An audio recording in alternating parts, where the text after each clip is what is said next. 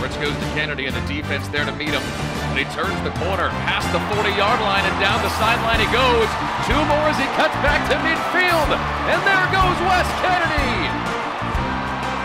70 yards. Touchdown Southern.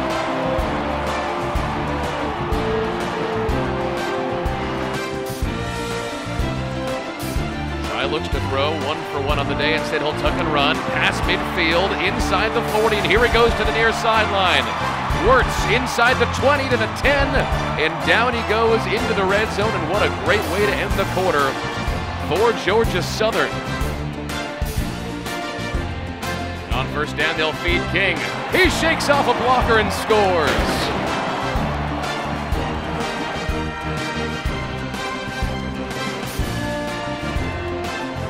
Flag comes in from the far side, but here's Wes Kennedy.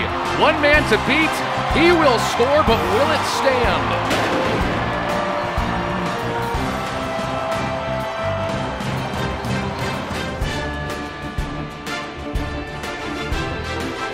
And that's 4 unanswered touchdowns from Georgia Southern.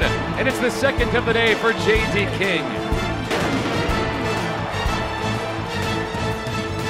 This is the second team the Eagles have faced this season that really is a pass-first offense. The first one with LSU in the season opener. Here's Kennedy to the 50. He's pointing out his blockers where he wants them. Kennedy inside the 20, and he will go. It's his third touchdown of the game.